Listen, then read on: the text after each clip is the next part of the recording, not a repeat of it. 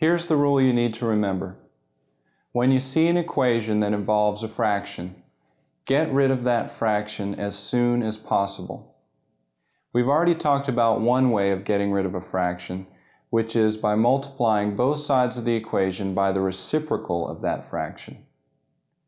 A more common and more versatile way, however, of getting rid of a fraction is to multiply both sides of the equation by the denominator of the fraction. So in the problem you see here, since the denominator of our fraction is 7, we get rid of the fraction by multiplying both sides of the equation by 7. On the left, our 7's cancel, and we have negative 3 minus 5b.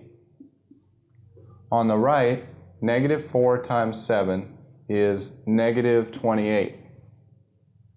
Notice that our fractions are gone, and we're left with a problem that looks just like the ones we were doing in the previous section.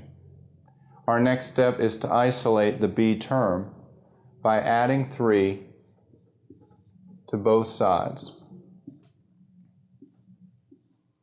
We get negative 5b equals negative 25. Don't forget to bring down the negative. To get b by itself, divide both sides by negative 5, and b equals positive 5.